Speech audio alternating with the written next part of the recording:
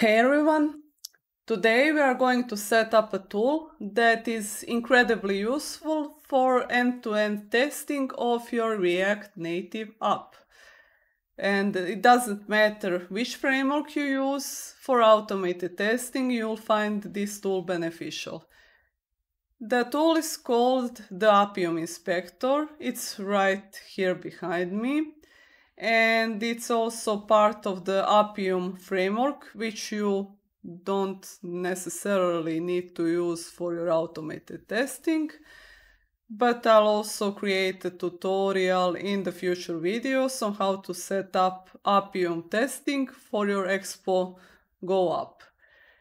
Now you might say, if you're working on the Expo Managed Workflow, there is a tool called Expo DevTools, and it provides you with inspection, profiling, and debugging. And it's all fine, but it's fine during the development of the app.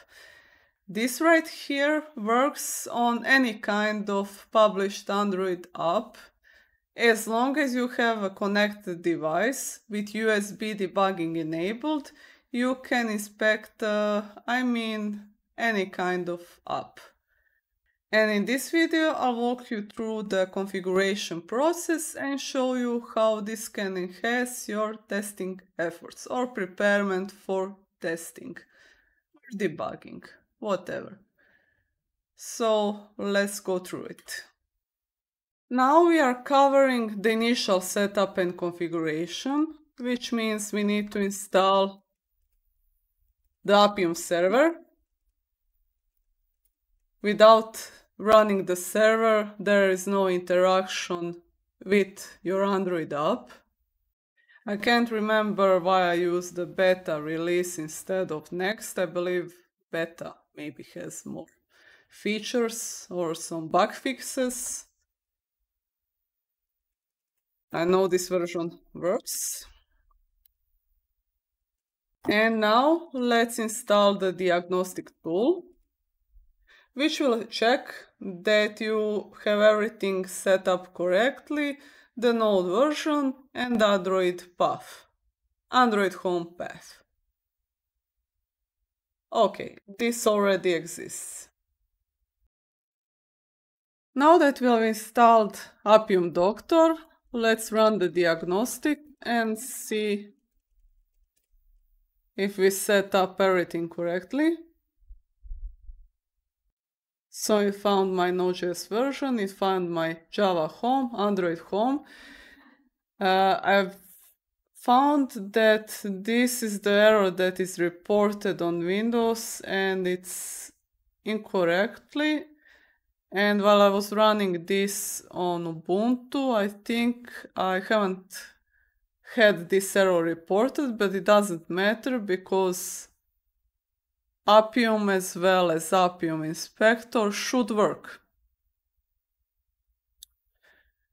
Now, before running the Appium server that we installed, we need to run the Appium driver install. And to be able to interact with Android applications, you need UI Automator 2. That is the driver for Android. For example, if you were running a web app, you would use a WebDriver for Chrome. Appium is very similar to Selenium in terms of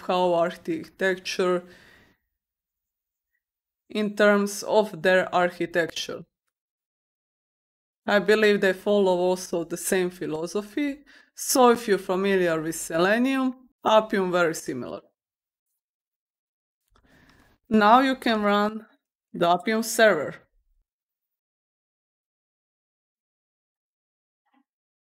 Okay, this is very important because when you connect your app, remember this, host and port.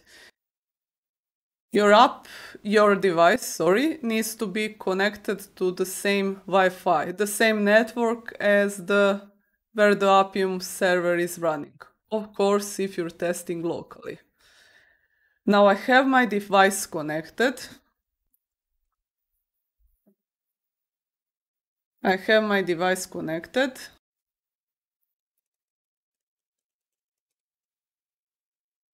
And it's this device right here. That's the ID of the device.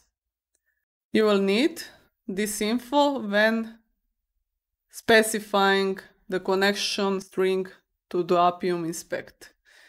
There's also one thing I wanted to say. This is this warning right here. It says that UI Automator driver is incompatible with the current version of Appium. That is a known issue, but it's just a warning. It will work nevertheless. Now let's download the Appium Inspector. This is why I made this video. And configure it.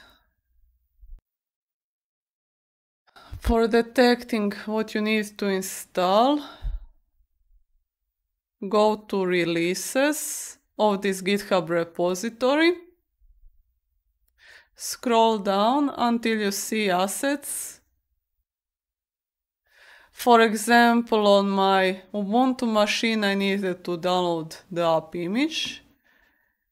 And for Windows, where is it? It will be the exe file.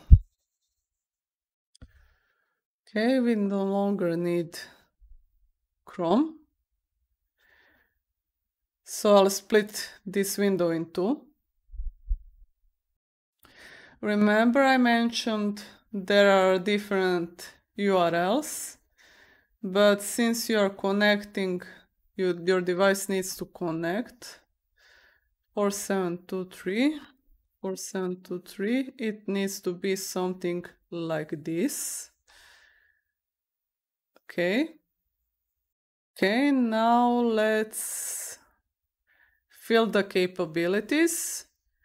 Capabilities are instructions for your driver, which tells it which platform, device, what kind of an automation, and so on is needed for running the inspector. Also, sorry, not inspector, this is instruction for your Appium server. Remember this one, this is the driver for Android app. Device name, it will be, already forgot, this device. Okay. So I explained these key values, but there's also app package and app activity. Now this is when you want to run an already installed app running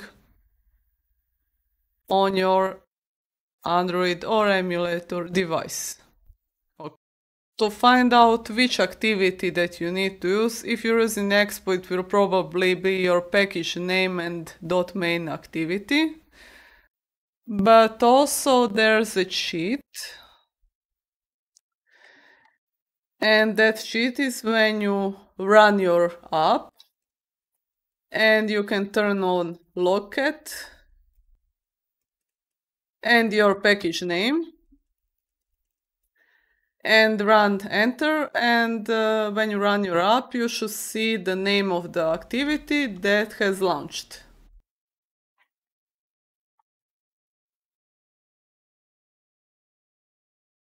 Now skip server installation tells Appium whether to skip installation of the Appium server on the device. Appium in this case will install or update the server on the device as needed. Auto grant permission allows Appium to automatically grant all the permissions requested by the app upon installation. This is useful to avoid manual permission pop-ups during testing. And wait for launch, finally, indicates whether Appium should wait for the app to fully launch before starting tests. Now let's run. Okay, sorry, let's see if it's connected. Okay, so now let's run this.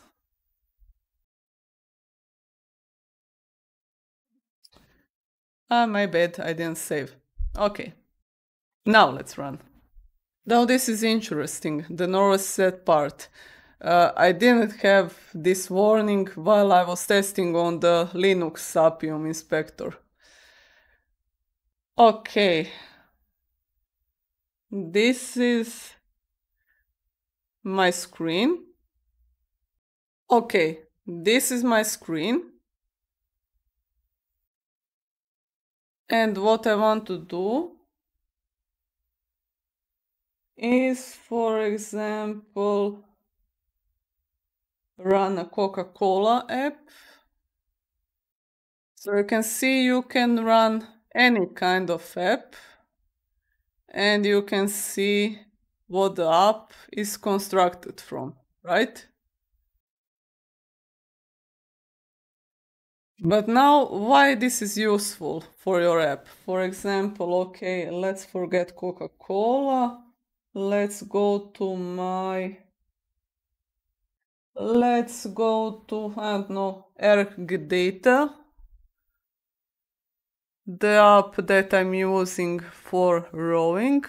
It doesn't matter which app, but what I wanted to show you,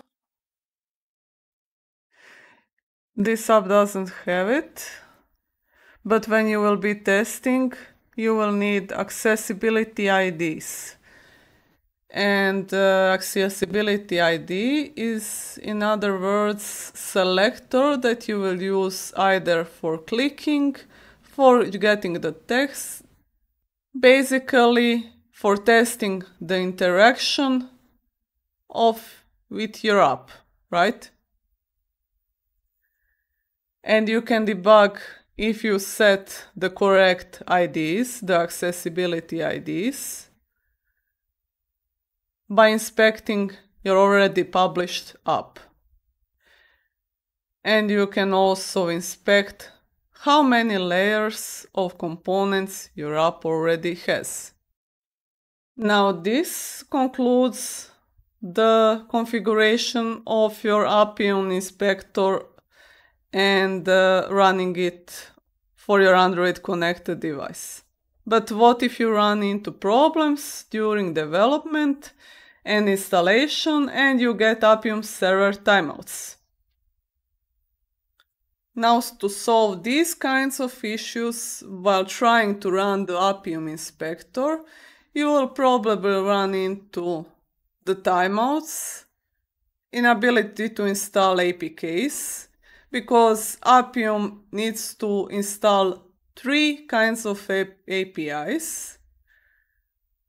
One related to the driver, 2 APKs related to the driver, and Appium settings. Now, to see if you have everything installed, you would run this command. I suggest you get familiar with ADB, because you will need to run it often. Now, if you run into an issue that none of it is installed, or some of it is installed, I suggest you uninstall all of the packages to your connected device and reinstall them again, but manually this time. So you can also check the article. I've run into this issue of install timeouts while I was setting everything up on Ubuntu, but I didn't run into any issue while I was installing everything on Windows. So depends, maybe you will be lucky and it will work from the first time.